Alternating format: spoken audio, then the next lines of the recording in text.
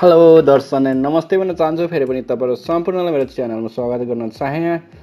आज पनि फेरि तपाईहरु सामु म एउटा अटोक्याड सम्बन्धी नयाँ ट्युटोरियल लिएर उपस्थित भइसकेको छु। आजको ट्युटोरियल रहेको छ how to draw the chain. Okay, motor बाइकको अथवा साइकलको चेन हामीले कसरी ड्र गर्न सकिन्छ भन्ने विषयमा तपाईहरुलाई म आज देखाउन गइरहेको छु। विषयवस्तुतिर लाग्नु भन्दा पहिले यदि तपाईहरु हाम्रो च्यानलमा नयाँ हुनुहुन्छ भने तपाईहरुले सब्स्क्राइब गर्नुभएको छैन भने कृपया सब्स्क्राइब गरिदिनु हुन अनुरोध गर्न चाहन्छु र यदि सब्स्क्राइब गरिसक्नु हुने सम्पूर्ण मित्रहरुलाई धेरै धेरै धन्यवाद पनि दिन चाहन्छु। अब भने म विषयवस्तुतिर लागौं। सर्वप्रथम त म तपाईलाई यहाँ डाइमेन्सन देखाउँछु। सर्वप्रथम म एउटा लाइन ड्र गर्छु। पहिले यहाँ लाइन लिन्छु। लाइन लिन्छु यहाँबाट स्ट्रेट लाइन F8 20 को लाइन लिन्छु। 20 को लाइन लिइसकेपछि मैले यहाँ 20 को लाइन लिएँ। 20 को लाइन लिइसकेपछि म सर्कल लिन्छु। सर्कल तपाईको फर्स्ट सर्कल 5 को लिन्छु। 5 को र सेकेन्ड सर्कल फेरि लिन्छु 2.7 को। त्यसपछि म यति लिइसकेपछि मैले तपाईको यो दुईटा अब्जेक्ट सेलेक्ट गर्छु, कपी गर्छु अथवा मिरर पनि गर्न सक्नुहुन्छ। यो सेन्टर पोइन्टबाट क्लिक गर्छु अनि यसलाई यहाँ पेस्ट गर्छु है त। यदि भइसकेपछि अब म सर्कल लिन्छु। फेरि पनि सर्कल लिएपछि यहाँबाट हैन, म पहिला तपाईलाई म होम मेनुमा जान्छु।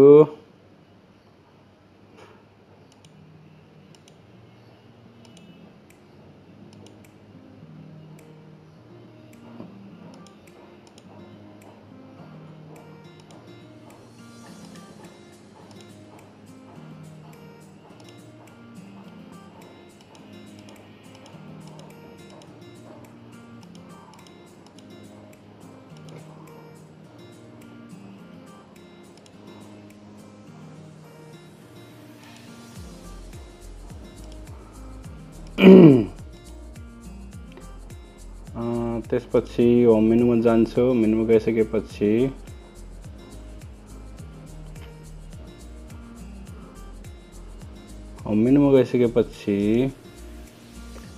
म एउटा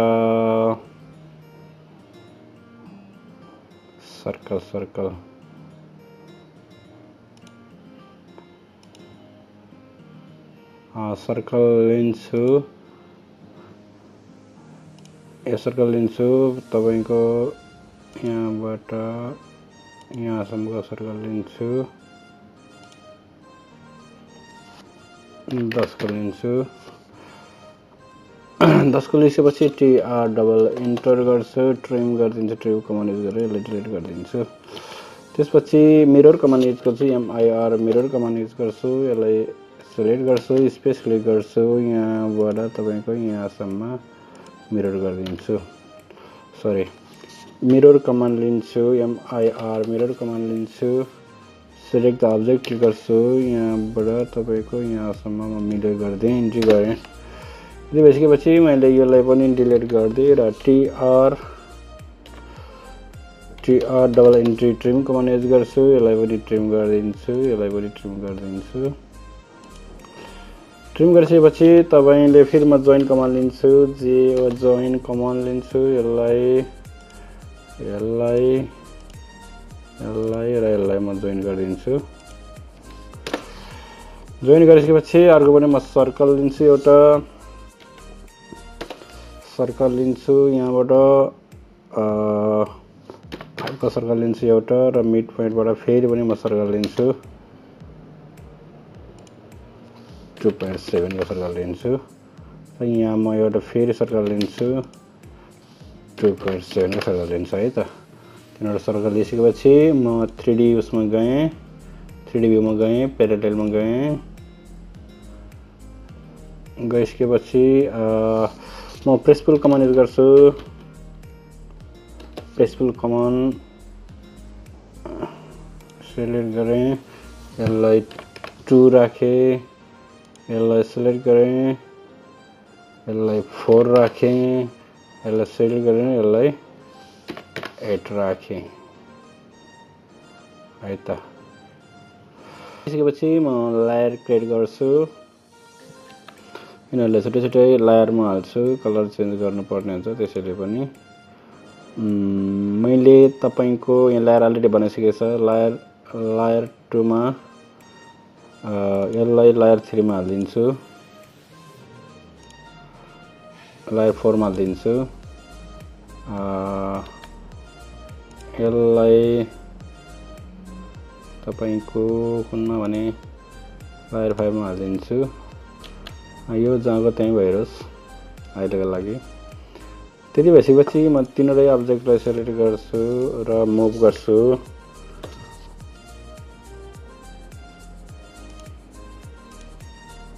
किनकि मलाई यो अब यो सर्कल चाहिँदैन, यसलाई म डिलिट गरिदिन्छु।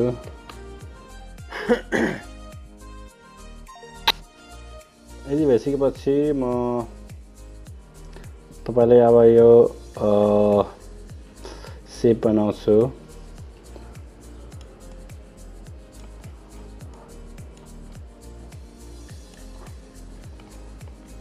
फिलेट कमान्ड युज गर्छु। या फिलेट कमान्ड रेडियस लिन्छु, 0.1 को रेडियस लिन्छु। त्यसपछि म यो घेरालाई सेलेक्ट गर्छु,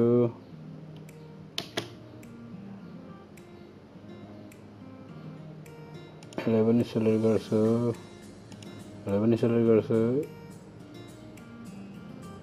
यसलाई पनि सेलेक्ट गर्छु, यसलाई पनि सेलेक्ट गर्छु र यसलाई पनि सेलेक्ट गर्छु।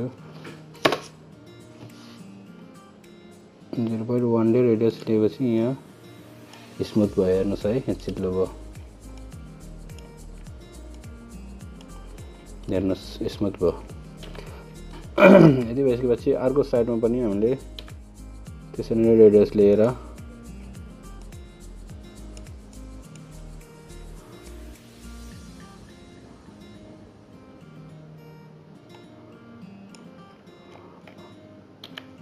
फिलेट कमान्ड युज गर्छु। फेरि फिलेट अर रेडियस युज गर्छु, 0.1 क्लिक गर्छु, सेलेक्ट द अब्जेक्ट गर्छु,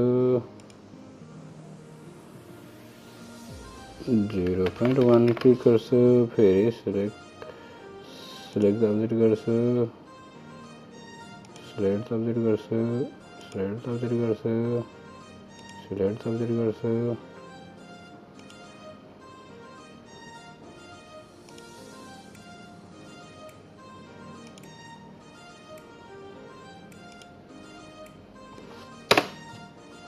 इन्टर गरिदिएपछि यो पनि यसो नै फिलेट कमान्ड युज भयो। यदि भइसकेपछि म फेरि टप भ्यूमा आएँ।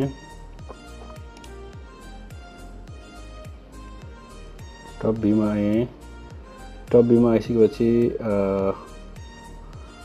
फेरि 3D मा गएँ। 3D मा गइसकेपछि मैले प्यारेललमा क्लिक गरेँ, फेरि मलाई प्यारेललमा चाहियो। यदि भइसकेपछि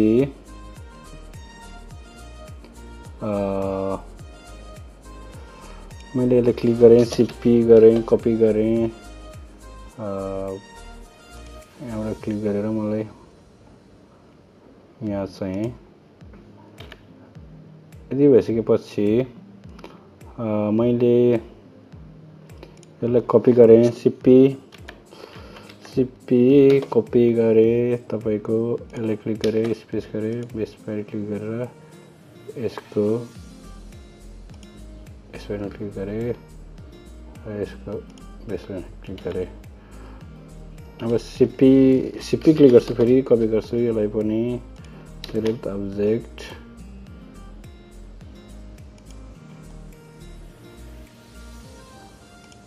यहाँ क्लिक गरेँ र यसमा क्लिक गरेँ। यदि भइसकेपछि अब यो अब्जेक्टले क्लिक गरेँ, सिपी गरे फेरि पनि कपी गरे यसलाई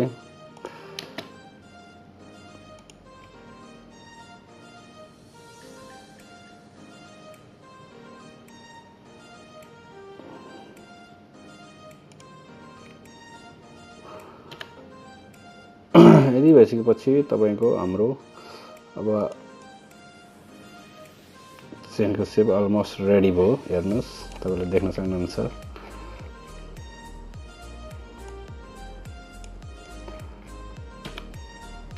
अब यसलाई अनडेटलाई यसलाई डिलिट गरिदिन्छु म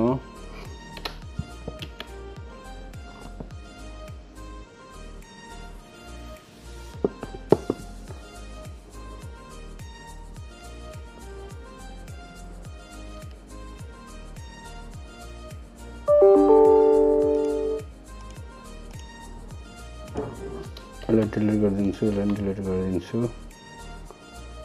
टपिङमा आउँछु हामीसँग एउटा मात्रै बाँकी रह्यो हजुर यदि भइसकेपछि अब मैले लाइन लिएँ एउटा यहाँ लाइन कमान्ड लिएँ मैले एफए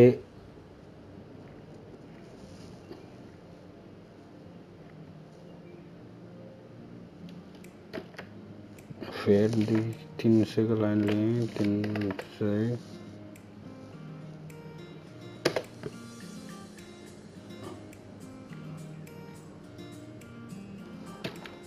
हाम्रो लाइन अलि स्ट्रेट भएन म स्ट्रेट लाइन लिन चाहन्छु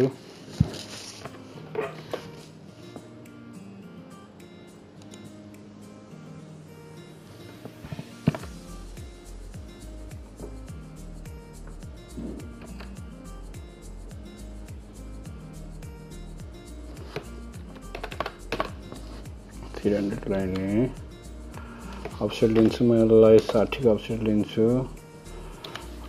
लिन्छु म यसलाई 60 को अफसेट लिन्छु 60 को अफसेट लिएँ म सर्कल ड्रा गर्छु एउटा यहाँबाट मिड पोइन्टबाट यसको मिड पोइन्टबाट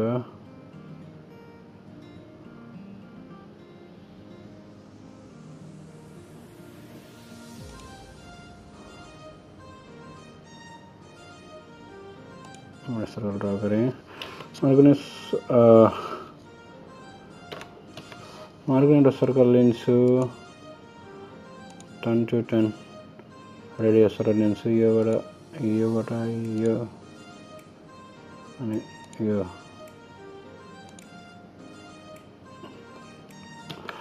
त्यही सर्कल लिन्छु म अर्को पनि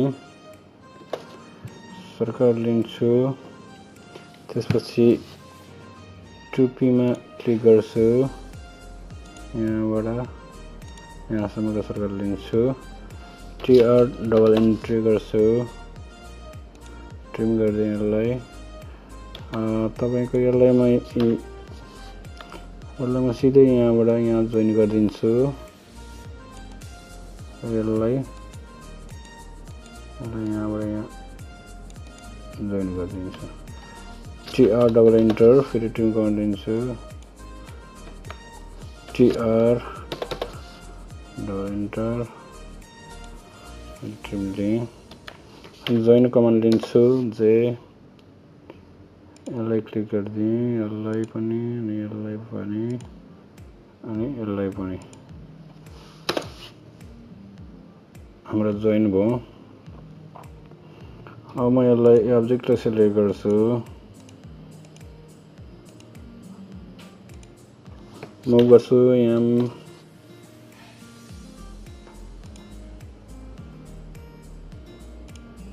क्लिक गर्दै मैले यहाँ क्लिक गरिसकेपछि म 2D मा जान्छु फेरि रेस्टिकबाट 2D व्यू मा जान्छु लाइन लिन बनाउँछु यहाँबाट एउटा मैले अलरेडी लाइन लिइसकेको छु फेरि पनि तपाईलाई म देखाउँछु लाइन यो मिड पोइन्टबाट यो मिड पोइन्टसम्म लाइन लिन्छु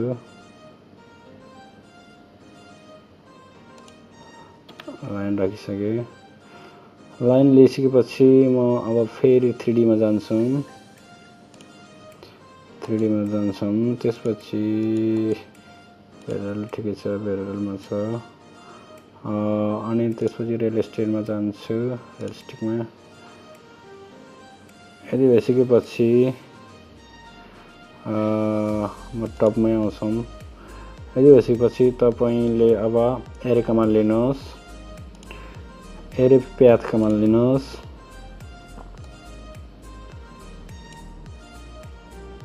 सेलेक्ट अब्जेक्ट क्लिक गर्नुहोस् स्पेस क्लिक गर्नुहोस् र यो यसमा क्लिक गरिदिनुहोस्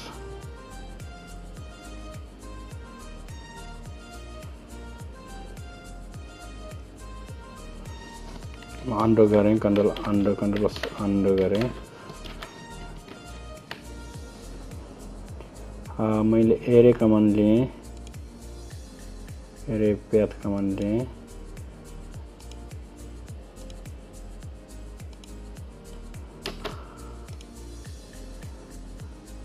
गरेँ यसलाई मैले बिट्विन 2019 में राखेँ 19 में राखेपछि बेस पोइन्ट पनि लिएँ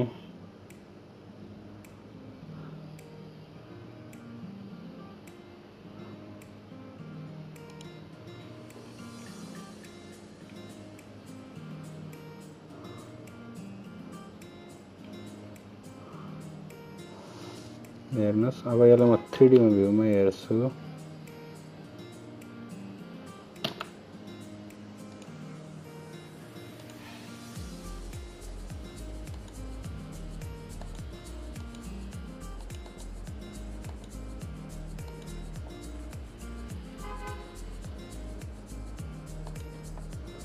पैरेलल में क्लिक करें यो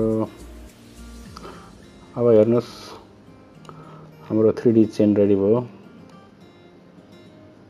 हेर्नुस् 3D चेन हाम्रो रेडी भयो तपाईले यसरी बनाउन सक्नुहुन्छ 3D चेन हेर्नुस्